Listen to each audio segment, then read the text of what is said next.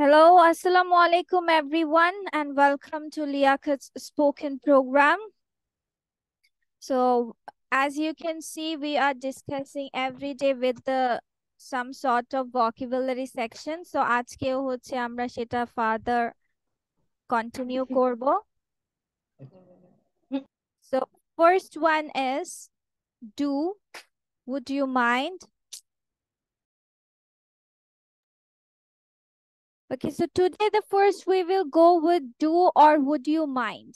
এটা মানে হচ্ছে কাউকে যদি আপনি কোনো কিছু জিজ্ঞেস করছেন in a polite sense you are asking or requesting for something, তখন হচ্ছে আপনারা do বা would you mind দিয়ে করবেন, সেন্টেন্স করবেন। সো এখন সেই সেন্টেন্সটাকে আপনি কিভাবে স্ট্রাকচার করতে পারেন, যেমন do or would you mind, verb plus ing and extension।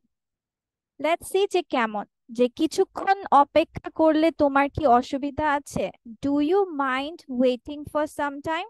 তার মানে ডু ইউ মাইন্ড অথবা would you mind, do you mind অথবা উড ইউ মাইন্ড, কারণ এটা আমরা কি করছি, কাউকে কোনো কিছু চাওয়ার জন্য বা হচ্ছে আপনি কোনো কিছু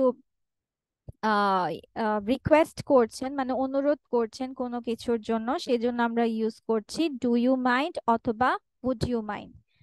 আর উড ইউ মাইন্ডটা হচ্ছে একটু পোলাইট বা রেসপেক্ট দিয়ে কাউকে যদি কোনো কিছু জিজ্ঞাসা করেন, it's a very good word. And then we will go for would you মাইন্ডের পরে আপনার খেয়াল রাখতে হবে যে ভার্বের সাথে আইএনজি দিতে হবে। Do you mind keeping, do you mind waiting, do you mind swimming, would you mind having, would you mind holding, এটা আপনার খেয়াল রাখতে হবে। যেমন এখানে মোবাইল ফোনটি রাখলে তোমার অসুবিধা হবে কি, do you mind keeping the cell phone here. যেহেতু আমার একটা কোয়েশ্চেন প্যাটার্ন, তো কোয়েশ্চেন প্যাটার্নটা আমরা কি জানি, আর কোয়েশ্চেন প্যাটার্নটা দেখেন কি দিয়ে শুরু হয়েছে, ডু অথবা উড, মানে অক্সিলারি ভার্ব দিয়ে আপনার একটা ইন্টারোগেটিভ সেন্টেন্স গঠন হয়েছে, যেটা স্ট্রাকচার আমরা জানি auxiliary verb plus subject, verb and object with a question mark. So এটা হচ্ছে আপনার নর্মালি কোনো যদি আপনি অক্সিলারি ভার্ব দিয়ে প্রশ্ন বানান তাহলে এই প্যাটার্নটাই, সো এখানে এই প্যাটার্নটাই ইউজ হয়েছে জাস্ট ভার্বের সাথে ING. The next one is বরং।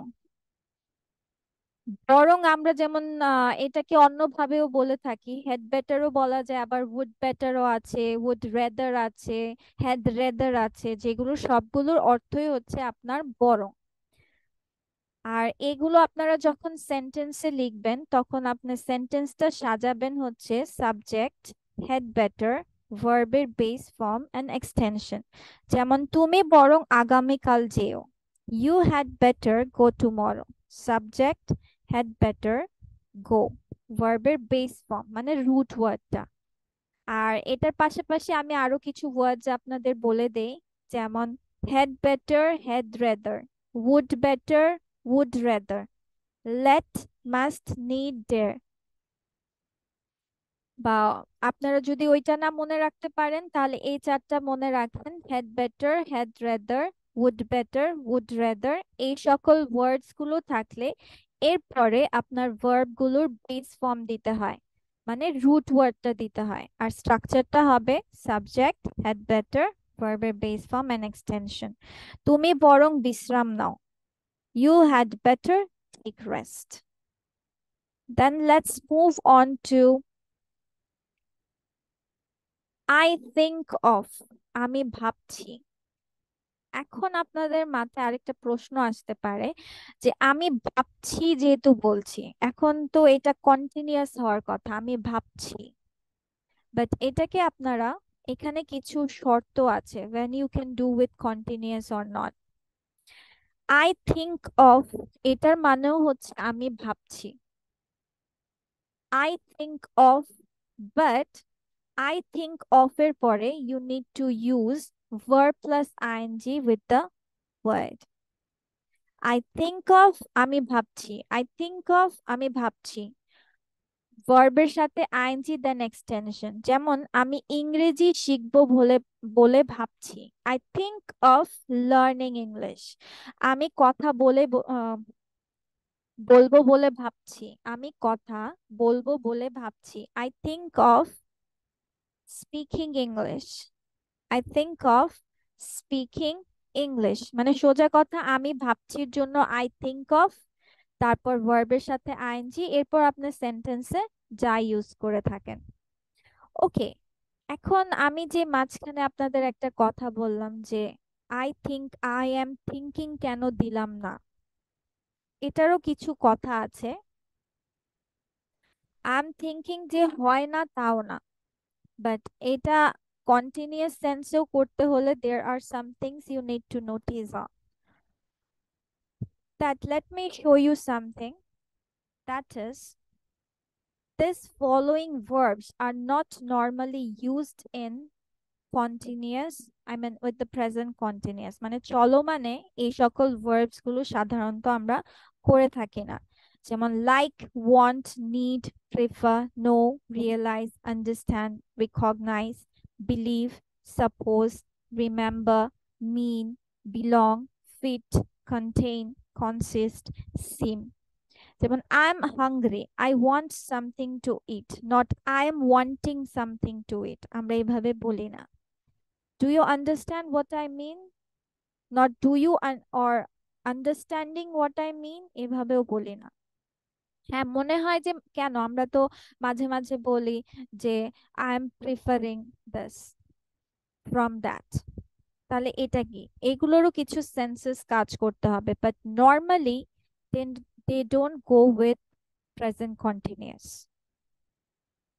এই সকল জিনিসগুলো এমন না যে চলমান টাইপের কোনো কিছু, it's just a sense you are feeling, it's a সেন্সের কাজ করছে।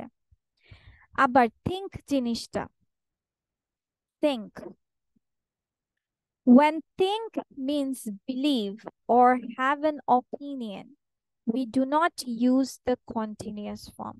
What did I say? Think যখন আপনার believe অথবা have an opinion মানে মতামত অথবা বিশ্বাস, এই এই সেন্সে যদি আপনি থিংকটাকে ইউজ করেন তখন এটা কন্টিনিউয়াস হয় না। যেমন I think Mary is Canadian, but I am not sure.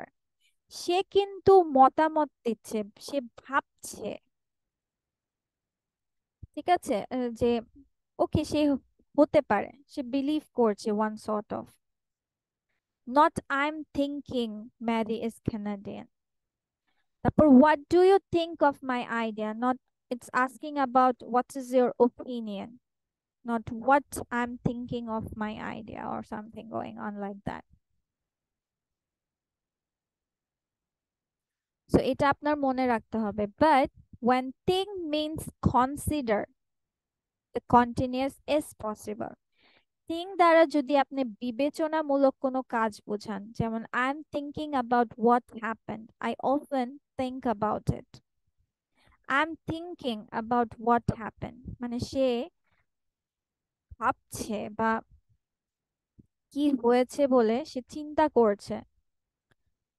I often think about it, এটা দেখেন আবার কন্টিনিউয়াস না। থিঙ্ক মানে এখানে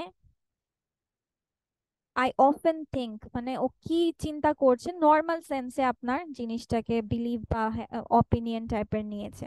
মানে এই এই সেন্সেস গুলো আপনাকে কাজে লাগাতে হবে, যে কোনটা আপনি বিবেচনা করছেন বা গ্রহণযোগ্য কিনা বলে ভাবছেন, যে নিকি is thinking of giving up her job, সে বিবেচনামূলক বিষয়গুলো, তখন আপনি কন্টিনিউয়াস দেবেন। আদারওয়াইজ বিলিভ আর অপিনিয়ন বা অন্য কোনো সেন্সে কথা বললে you need to go with normal present simple. Okay, now let's move to our 34, that is যত তত। এটা মানে কি বোঝাচ্ছে, যেমন অনেক সময় হয় যে বাংলা বাক্যে আমরা ইউজ করে থাকি যতক্ষণ ততক্ষণ বা যতদিন ততদিন, তখন আপনার হবে অ্যাজ লং অ্যাজ। কেমন বাক্যটা হতে পারে, যেমন যতক্ষণ তুমি আমার সাথে আছো ততক্ষণ আমি খুশি, যতক্ষণ তুমি আমার সাথে আছো ততক্ষণ আমি খুশি। যতদিন মাশরাফি ফিটনেস ধরে রাখতে পারবে ততদিন সে খেলে যাবে। সো এই জন্য আমরা ইউজ করব মানে মানে এই যতক্ষণ, যতদিন, দেখেন সবগুলো time related. So time related এর জন্য আপনার কি হলো, অ্যাজ লং অ্যাজ কথাটা আপনি ইউজ করতে পারছেন। লং মানে কি, এটাও কিন্তু টাইম রিলেটেড বা টাইম সেন্সিং, যে অনেকক্ষণ দীর্ঘ সময় ধরে। তো এখন আমরা স্ট্রাকচার কিভাবে করতে পারি, subject verb as long as, subject verb extension। ওকে, এখন তো কনফিউশন লাগছে, subject verb as long as, মনে তো থাকবে না। ওকে, তাহলে আমি কি বলেছি, যখন কোনো স্ট্রাকচার যদি আমরা সহজে মনে না রাখতে পারি, তাহলে আমরা যে এক্সাম্পলটা দিতে যাচ্ছি সেটাকে আমরা ভেঙে ভেঙে প্র্যাকটিস করে নিব। যে যতক্ষণ তুমি আমার সাথে আছো ততক্ষণ আমি খুশি, I am happy as long as you are with me। অথবা অনেক সময় হয় যে আমরা এটাকেও আগে নিয়ে রাখি, as long as you are with me I am happy, but you need to give a comma here, so you can make it in two ways, I am happy as long as you are with me, অথবা as long as you are with me I am happy, but you need to give a comma on it। But এটা মনে রাখতে হবে যে যতক্ষণ ততক্ষণ বা যতদিন ততদিনের জন্য হ্যাঁ, আপনাকে অ্যাজ এই লং রুলস গুলো অ্যাজ, পাঠিয়ে দিলে অনেক উপকৃত হইতাম। Who did it this one?